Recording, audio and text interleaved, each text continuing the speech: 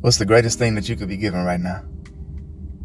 The greatest thing that you can give to this world to prevail against darkness, to overcome the pain, the hurt, the burdensome that you feel inside is your voice. Your voice is the talent, the key, the signature, the symphony, the arena, the power, the ability, the blessing, the virtue, the crown, the joy, the oil, the reason, the productivity, the asset of the divine nature, the eternal emerald of the seraphim, of the mirror, of the emerald, of the reflections, of the swimming pool of divinity, of your voice. Your voice instantaneously breaks through satanic powers. If you hold your voice in, you could pray for 27 hours inside, etc. And there's a blessing in that, but your voice automatically has the authoritative sound and reference and degree behind it that kickstarts and launches and diminishes evil instantaneously. So a season that you've been waiting on for 2 weeks within could initiate and be ushered into that oil and marvelous majesty just from 5 minutes of your voice. So spending time spreading your voice of the truth of what you know, of what's been done, of how you feel. Counseling sessions are powerful, but the whole objective is to get you to speak your voice. And the moment you notice you start speaking, you feel better because you don't hold in your issues. You don't hold in your problems. You speak what you know. You speak what's been given to you. You speak what you represent. You speak what you feel. Okay. And that is going to bless you beyond imagination. That's going to heal you. It's going to free you. We need freedom in these times. We're living in some dark, evil times. And our personal agenda is actually demonic. It's very decaying. I noticed in my own life, years that I spent personal development is great and it's necessary. But when your life is about your life becomes very miserable. You'll get a bunch of money, you'll get what you want, but you'll be a very miserable person. But when the direction and the aim is focused towards another, when it's focused towards, you're married to God. So when it's about sacrificing and taking your sufficiency and depleting it all in serving Him and bringing Him pleasure, He's the one that created you. So you're going to find I'm in front of this church right now, and I'm in front of my destiny right now, and I'm in front of all the scenarios and possibilities right now, and I'm getting healed right now. Victory is spreading out from both of us, and it's glorious. And so the greatest weapon or the greatest thing that can occur is being changed. If you're doing something and you're succeeding in it, but it's not changing you as a person, you would want to reconsider or keep that thing. Because I discovered that you can go towards success and it's the complete opposite of God's will for you. So you'll find restriction, you'll find frustration, you'll find pain, you'll find misery. When you go towards the direction of His Spirit, it becomes so easy, it becomes so weathery, it becomes so zest, it becomes so zen, it becomes so meditative, it becomes so pleasurable, it becomes so just easy to flow into your abundance, to flow into your wealth. And I still believe with all my heart in all the day, in every religion, every color, every human race, every discussion or topic we could ever discuss, that Jesus is the truth. He's the answer and He's the way. He's the only one that can set us free. I've studied many religions, I've talked to many people, and through the discernment and the Holy Spirit, I can see that if you're free or not. I can discern and detect when I look inside, like, no, okay. Jesus Christ is the only one that is going to set your soul free. When I do other things apart from Him, I'm miserable. My life gets dark.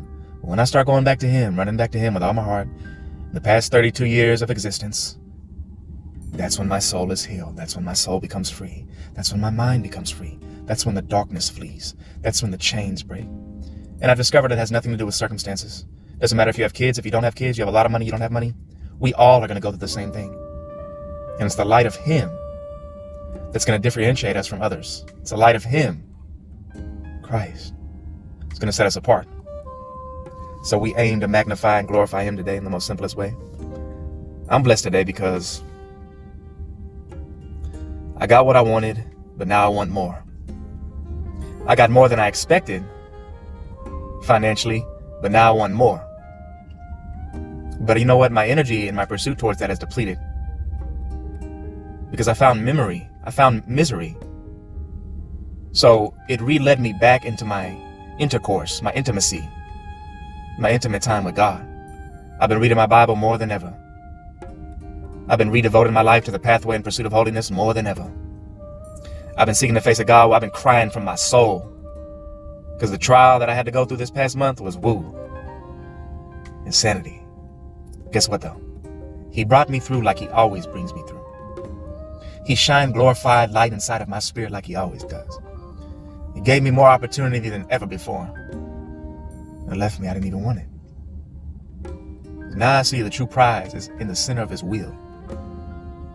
That's where the glory is. That's where the wealth is. That's where everlasting life is.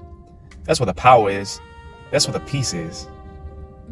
And that's where who I am is. How many of us don't know who we are? One minute we happy, one minute we sad. We get what we want, then we realize we're more miserable even though we got what we wanted. Where you are, who you are, where you going, who you running to. Amen. I like a nice, quiet place with God, because I can reference through the silence, and I can sit in the silence and begin to detect His presence. Your thought, your wonderful ability to think and produce magnificent ideals without the presence is meaningless. Even though it seems glorious in nature, even though it seems spontaneous and idealistic reasoning and an apprehension to change the world, without presence in being led by the divine master, it is meaningless. So it's what's hidden under the engine and why you're driving, because of who and whom and the purposes of the one, everlasting. It is deep, deep meditation. Going deeper, you can travel in your voice. When you open your voice, you go deeper into the wording of that system. You go deeper into the mechanic and the engine behind that system. You go deep into the interface and the creation of that system. You go deeper into the Elohim and the chamber of that creation. Then you go deeper in behind the curtain, behind the next curtain, behind the next veil. And these momentarily systems are being unveiled. And so they instantaneously eradicate illusions. So many mirrors and reflections of illusions begin to cloud us, and we're trapped. And we think the abilities, see, God gave you abilities, but the abilities He gave you will not save you. Only He can save you. The power He gave you to exercise, that won't even save you. Only Himself will save you. So when you depend on an ability, or you depend on a measure of power that was given to you, you won't shine at the brightest frame rate. You'll feel empowered to a higher degree, which is absolutely glorious. Because I know in these times, a lot of times it seems harder to find empowerment versus years ago. But if we've been called to step up our game, then we have to look at our appetite, because God has put us on a strict diet. And so we have to check our diet, and we have to check our appetites, and we have to check. See, before you even think about launching, before you even think about accelerating, forget about all that. You need to go back to the schedule and write down and jot down and keep in the front of your mind what is expected of you in this season, in this time. And things can shift. Maybe the last one was develop all the relationships you can. Now this one is withdraw yourself from all those and just focus on me.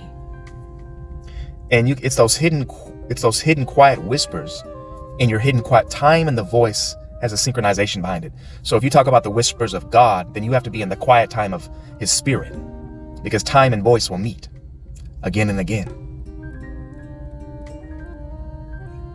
And a strategy, see, it's about God giving to you, not even so much. See, when we talk about, I've been studying this for years in meditating my own life about action, take action, take action. Okay, you can take action all day in the wrong avenues. What it is about is being able to receive a word from heaven, a word from God. That is the action of His ability to move into your life.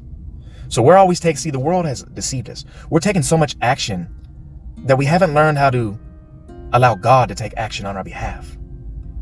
And it's an opposite spectrum, because I had to learn to fall in love with the rest. The world tells me you got one life, work as hard as you can, open up as many opportunities as you can. Okay, and then God's telling me, Matthew, I need you just to devote your life to rest. Be alone. You keep trying to work for money. You keep trying to work so hard. If you would just rest, withdraw yourself from that, boy, I'd have you so rich in a heartbeat. I'd have you owning 15 churches on your street. In 1 second, I can do that. But you have to redevote the pattern and spread it out like a stream and live submerged in that ambience. And it must be full-hearted devotion to each paradigm for the full activation, because God's a full God. I think God is tired of giving us small measures just to reward us. He wants full-hearted devotion, full-hearted sacrifice, full-hearted worship, full-hearted intensity, full-hearted prayer, full-hearted YouTube channel, full-hearted everything. So we can overdrive and override and rule and reign in you. Now let's go.